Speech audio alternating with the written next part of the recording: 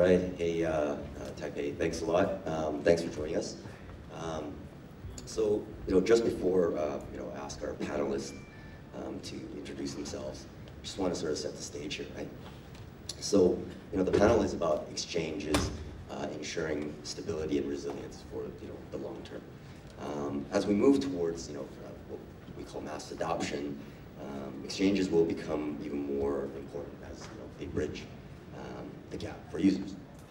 So, like them or hate them, they're essentially, there's increased pressure to perform, to be compliant, there's increased scrutiny, market pressures, etc. So as a security-focused company, I can only look at past incidents, hacking, loss of liquidity, fraud to major incidents like FTX, right? And having major impact on the notion of long-term stability and resilience. And so, is it possible? So yeah, guys, maybe you guys want to introduce yourselves, starting with Raphael. Sure. I start. Thanks everybody for being here. My name is Raphael. I'm the CEO of BitMax. My background is actually coming from traditional finance, as nowadays in crypto, quite a lot of people. So I'm originally from Germany, coming from the BaFin-regulated stock exchanges world. I started to dig into blockchain around 2014, 2015, when I set up my own startup, trying to create an exchange to trade gaming items, so items from different games against each other. While the blockchain, I think nowadays we would say NFTs, at that time I was not aware of that, being very honest, so a little bit wrong timing. But I moved on anyway. I helped other German exchange building up a crypto custody business, same as a crypto exchange and a spot app. And at a certain point, I decided for myself I want to stay in crypto, so I traded actively since 2018 and moved more and more into that space, kind of being impressed by the innovation and the dynamic of crypto versus the traditional finance world, where the 96,000th instrument was celebrated as if it's something new, but it was just like reinvention 35. So at that stage, I moved to BitMax, and I'm now responsible for marketing, communication, customer support, and compliance. Hi everyone, my name is Henry, I'm the CEO of BTSE, also pronounced BITSE. It stands for Buy, Trade, Sell, Earn. So primarily we are a crypto financial services company, a crypto infrastructure provider. We operate an exchange, we operate enterprise solutions, where we help our customers and partners around the world build out their technology and provide them with services. And we also operate a global payments business that helps with people do on and off ramping of crypto. We've been around into our 6th year now, a team of about 300 around the world, a lot of engineering talent that we continue to hire. So happy to meet with anybody at this conference if you're looking to work in crypto. Right, hello everyone, my name is Carmen. I'm the Chief Communications Officer from CoinW. It's a centralized exchange. A little bit about myself. I was previously in Forex industries. Myself, I possess anti-money laundering licenses and also derivative licenses that regulated from Australia. Two of the selling points and what we've been working on from CoinW perspective. Coming to Taiwan, this beautiful island, we wanted to work very hardly to be able to localize our exchange into Taiwan. Hence, we have been working very closely with government in order to obtain OTC license, enable our customer that can use the fiat monies in exchange of cryptocurrency and have the first experience. And the second thing of CoinW is to simplify orders, trading fees and stuff, we bring it down to one flat fees. Yeah. I understood that for very much of the newcomers and first-timer on trading on crypto exchange, they don't actually know what is trading fees and what is come on a tier. So bring it down into one flat fees and able to fast adaptations and understanding on how does this trading works. Awesome, thanks Carmen. That was also leading into my second question, but thank you. I was going to start with you anyways, right? So why don't we move down the line and say, what sets you apart, right, as an exchange from some of the others? Right, in extent of what I just mentioned above, We have been working on a very early stage obtaining OTC license. Having said that, we have a partner amongst Taiwanese, around 25 of the outlets of money changers. They can actually work in with your cash money fiat and to exchange into your favorite cryptocurrency in terms, and having it transfer into CoinW and have your first try on the like tradings or in exchange of any potentials coin projects that you see that could bring you, I don't know, first bucket of money. For BTSC, we operate at the intersection of CeFi and DeFi. So our team, I think what makes us different amongst all the other exchanges is both having operated for many years in the space, into our 6th year now, and having both the people that built the company come from both the traditional financial sector as well as from decentralized finance and building very successful applications there. The other differentiator is we don't just operate our own exchange, but we help other people operate their businesses as well. So this opens us up to understanding a lot of the other intricacies that other exchanges see when they face their customers. And we basically are able to then not only help them improve, polish, and upgrade their systems, but as well as our own, pulling all of that liquidity back into BitSe's main exchange, which then provides a very, very liquid trading experience, very high speeds, and probably some of the best price discovery on the market. On the on and off ramp side, I think, can't really say that number, but we do operate one of the leading OTC desks in the region, so able to handle transactions in the mid 9 to 10 figures per 24 hours for any client. I think BitMEX doesn't need too much of an introduction. We've been here around forever. I think that is one of the main differentiations. We have seen crypto winter bull runs coming and going. We're still here. Our security is definitively one of the best, and I can say that not because we do a lot of audits or we do endless amounts of pen tests, but more about proven track record. We have never been hacked. We have never lost a coin. And that is, for us, very important because it's not like the customer comes to you not only because he wants to do some profit, but he wants to be sure that he can withdraw his money at any time. And BitMEX has proven to do so in the past. And the second thing is we truly believe in Bitcoin, which is still the majority of the business. We're talking somewhere around 50% more or less of the market is dominated, and especially in a bull market, you want to have nominated BTC contracts because you're not only profiting off the upwards, you're also profiting that your collateral keeps on gaining more and more value, which we think is very important. We have the second most liquid BTC product still with us. Yeah, I mean, I agree with you on the BTC stuff, right? So I'm an early Bitcoin guy as well, so definitely a believer in that. So Rafael, in sort of keeping with the theme, you know, with the markets changing and shifting constantly, right? You know, obviously you mentioned a little bit, but you know, what else are you guys doing at the exchange to, you know, be stable and be resilient over the long term?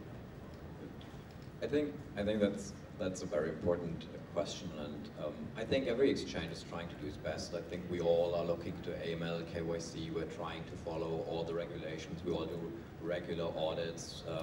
As said, we all do pen tests. We look after our IT security.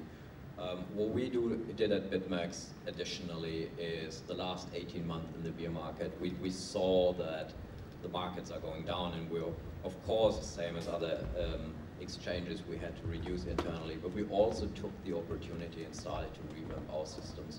We changed our whole infrastructure. We changed parts of the APIs. We are reworking right now broker and exchange.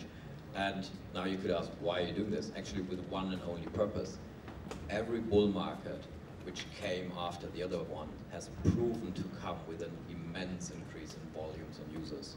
And we truly believe we will see that again.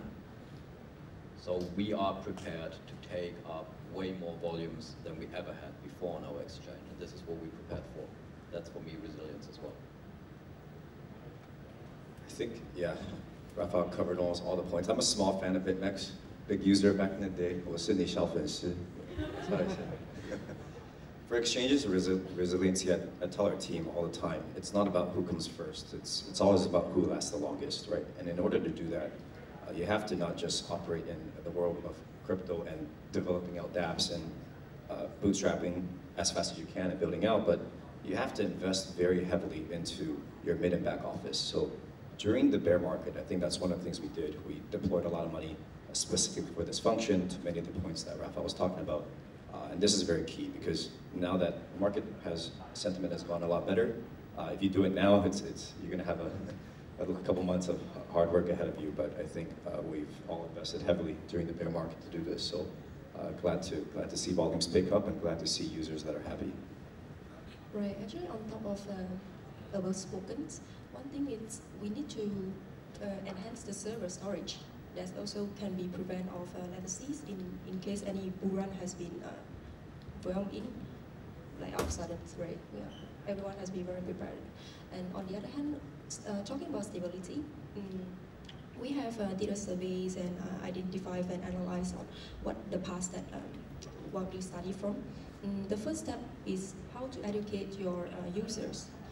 I believe a lot of the users are in the retail client markets. We still need a lot of new educations into how to open a cold wallet or hot wallets. We wanted to make this surface as simple as the Web3 entries. Yeah. In this case, more of the mass adoptions can bring to more conversions, and in order to bring in stability and growth in the exchange ourselves. Yeah. Yeah, so, you know, as Rafael mentioned as well, so you guys are getting ready for the bull market. So, you guys all agree that the bull market is on the verge? Yes? No? It's already here. It's already here. We've built it already. Yeah, it's at the corner. Okay. Yeah, I mean, Bitcoin's going up, making everyone happy. Came down a little bit, but hopefully, you know, it's drawing the attention of folks. So, the bulls are here, right? And you know, 3 to 6 months in this industry moves very quickly, right? It's almost like a year. You know, what are you guys looking at in the next 2 to 3 years with your exchange? Yeah. So what does the next 2 to 3 years look like? For continuing, I think continue on grounding and rooting on education is our first priority. That's why our Taiwanese team, we have been organizing a very gradually offline trainings in a complementary ways to the audience. Any one of it, if you feel free or if you are curious about what is cryptocurrency and the first entry, you're more than welcome to reach out any of us to understand a little bit more of our like courses, sharings and stuff. Yeah, 2 to 3 years is a very long time in our industry. I think there will be a lot of things that happen in 2 to 3 years. I think it's also looking back to 2 to 3 years ago and understanding the lessons learned from there, right? Not to do the same thing over and over again, expect different results. I think it's to innovate from that. So part of the things that we do is definitely work on a per country basis, understanding what the regulators want us to do and how we can help them, how we can help the users per country, and being able to separate and segregate all these different operations globally and merge that together so that crypto user could really have a truly global experience while being operating in a safe and compliant way in their own kind of their own region. Other things that we look at are very abstract tools that are kind of really far out there. It could be things as different as, say, non-identifying KYC. How can we work with companies that are using these cutting-edge tools to identify on-chain users so we don't have to you know, make them jump through hoops just to onboard to the exchange, just to trade, but because they already have a good, lasting kind of track record in crypto. But this is like a very extreme example, but I think we continue to build out and making sure that we're on top of the right trends, on top of the right products, and also on the other side, being able to filter out, because in exciting markets, a lot of stuff comes to exchanges. Every token wants to get listed, every project wants to be there. So being able to filter out and manage the expectations of the users with what they're able to trade and invest into. Our job, right, that's our responsibility as an exchange. We have to be there to make sure we provide this gate of protection for the user. That's something that we also intend to do better and better over the next 2 to 3 years.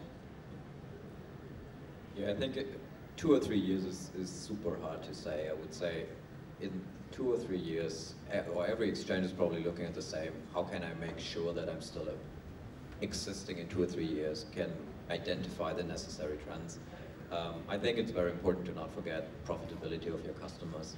So the most important thing and why people are actually coming to us is they want to trade, but they're not trading for fun, they are trading to make money. So how can we ensure that they are not burning their money, but they are going on the right coins, doing the right trades. So it's a lot about helping your customers to improve themselves. Even BitMEX, and it's not a secret, we're more focusing around experienced crypto derivatives traders, but nevertheless, even they start, and you need to help them, you need tutorials, you need seminars, you need to show them how to do better.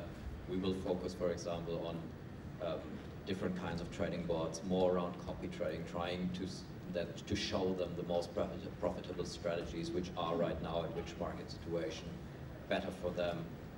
We're also looking at, like for BitMEX, we're also looking at options, and we'll launch that as well, and we're looking at a different setup of our affiliate program. But just saying, like 2 or 3 years is a very long time. I think the KYC part you mentioned is very important. It still feels sometimes very, very hard to get on an exchange, and that's why people tend to go on places where they can quickly buy and sell without any real KYC, which comes with the advantage and the risk. And we do in crypto, I think we learned our lessons now a few times that too many risks lead to not having any money anymore. So it is on us as central exchange, and this is something we need to strive. We need to make it very smooth but still compliant. And education is definitely key for the users, retail users, right? So, so kind of in a different direction, a little bit of I'd say like the elephant in the room. Obviously, we're talking with exchanges. Wanted to get your guys' opinion on the Binance situation. So, Certic, Binance is one of our investors as well, right? And so, it's a topic that we hear and talk about a lot. But from the exchange perspective, what do you guys think? I mean, I'm starting now, and the first thing I would say is, oof. I mean, we at BitMEX went through the history with US regulators. Everybody knows that, not a secret. And I mean that because we have a lot of competition between the exchanges, but still, I hope Binance will do best with it. What I see, which comes up as problems, is Binance has now to invest a lot into risk management. They will have to build up legal way more than before, AML, compliance, controls, all those functions which are not speeding you up, but they are slowing you down. So what that in the end means is you're moving more and more away from the customer demands and trying to foresee what's the next interesting thing for your customer, and you move more and more to how can I mitigate my risk, how can I make sure that the regulator is fine with me, how can I make sure that I'm complying to what I signed. And by this you become slower, and we've seen that. BitMEX saw that, we experienced it, we've been through that tunnel.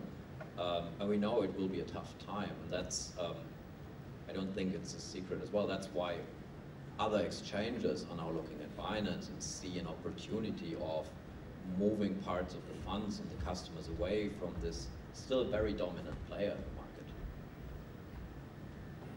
Yeah, their effect is very far-reaching. I have the utmost respect for Binance and the team and what they've built. They've really carved out a name for themselves in our industry and helped many people onboard into crypto. So I think what they've done, regardless of what the DOJ or CFTC issues arise or could potentially arise again in the future are, I think that they've obviously set a very bright path forward, and a lot of precedents are set because we prefer an environment that's not by enforcement but rather by regulation. So we look to work with countries and regulators that are following that route, right? The route by enforcement is one which we'll carefully make sure that we don't step on and learn the lessons from those that went ahead of us. Actually, the case study that turned out has been very positive takeaway for the whole industry, isn't it? Yeah, which means that the whole, like globally, we are not trying to take away the fundamental technology of blockchain and cryptocurrency. It's just that we need to more comprehensive onto how does it works. Yeah, what does the government body regulator they doesn't want to see is the money has been transacted without their acknowledgement, or potentially it's like money laundering. But they forgot about one point, which is the topic that I have discussed days ago in the panels on the traditional fiat industry. on an yearly, has been laundered around 800 billion to 2 trillion. This is the money that went illegals. No one blame about this, no regulator talk about this, and only 1.1% of Bitcoin has been transacted into illegal wallets. And the amount is around 26 billions. Compared to traditional finance, we are just small. I don't know what to say here. But having said that, we wanted to look at the frameworks, of course. Centralized exchange has been very compliant with the regulator. What we wanted to provide is very straightforward and clear. We stand together with the government and regulations body in order to provide our end users a very secure environment and certainty and come into understanding of these new technologies, right? Yeah, absolutely. And I think, like, you know, every bull market or bear market always starts off with, you know, some big incident, right? And hopefully, you know, the Binance situation provides a whole lot of learnings and drives into this bull market that, you know, we're all agreeing on. So last question, and this will probably bring us to a close. Since we're in Taipei, we're at TBW. So what are your plans, right? Why Taiwan, right? What's going on? What are you here for? I think for us as BitMEX, we've been, and we had yesterday our side event, and we got asked a lot of questions like, why are you suddenly showing up in Taipei? Why are you getting so loud again? I think we've been very quiet in the last 2-3 years. We've had, as said, our own lessons. We focused a lot on ourselves, and we truly believe that we have to play more regional. For us, Taipei or Taiwan is just an interesting market, and I mean, I'm based in Hong Kong, so that kind of was a natural move, but it also gives us the opportunity to speak with our customers more again. So it wasn't a move to understand all of the Taiwanese market or talk with the regulators a lot. For us, it was really like coming here, talking to the customers, trying to understand where the market is moving, what we can offer them, what's missing, and also, as always, seeing our competitors, talking with them, understanding where they are going. In the end, it's we're in crypto industry. We're still very early, so it's so much. I always say we're right now like at a donut or muffin size. The whole cake is still there, so it's so much we can still go for, and I think it's a perfect opportunity. For Taiwan, especially Taipei, it's a very special place in our mind, our hearts, at our company. So for many of them who don't know, we've been pretty quiet in this market for the last 5-6 years, not because of any other reason, but because we operate a very global business. In Taiwan, we intend to actually set up our regulated exchange in 2024. So anybody who wants to be a part of that, be a brand ambassador, work with us in any way, speak to our team, anybody wearing a BitC t-shirt after. But in Taiwan, it's special because we've invested heavily in this country over the last 5-6 years. Even the last 2 years, I believe we've paid out over 10 million in bonuses to our engineers and our team, employed over 500 people just within the last 3 years, just to build crypto infrastructure, all without taking a single customer from the country. So to us, it's a very meaningful place to finally set up an independent entity and to serve the people in Taiwan. Okay, when CoinW did some research onto emerging markets or it's already first world countries, we found that Taiwan is a very interesting kind of mix. We understood that Taiwan is one of the famous semiconductors providers in the international status. And they have a very open arm into new technology. That's why CoinW, when we first entered Taiwan, we understood that the citizens here, the populations here, could be a very fast adoptions into the concept of understanding blockchain and crypto tradings. It's also added a little bit more interactive when we're trying to show you a new exchanges or new technology underlying new concept into this market. So obviously we're coming to a close. So some common themes, right? So obviously working on the technology, trying to be compliant, making it safe for users, educating users, and just being prepared for that bull run, right? And any bull runs after. And maybe just saying, realizing that the bull market is already there. We don't have to wait for something anymore. Finance situation clearing up, that's just one of the many things that's fueling it. The American government saying that the yield situation will change, that triggered the bull market. It's already there. The question is just in what to invest and how strong are you believing in it, how strong are you leveraging it? Yeah. Thanks, guys. Yeah. Yeah, or last. Just to wrap up, yeah. In a traditional finance way, we say there's two fundamentals analysis that you need to apply on the trading situations. One is technical analysis, the other one is price actions. And now we literally see two of these has already been seen in front of us on the tables. So I would have a few words. Don't wait. If you are a speculator or investor, I think it's still a good time to enter. All right. Thanks, guys.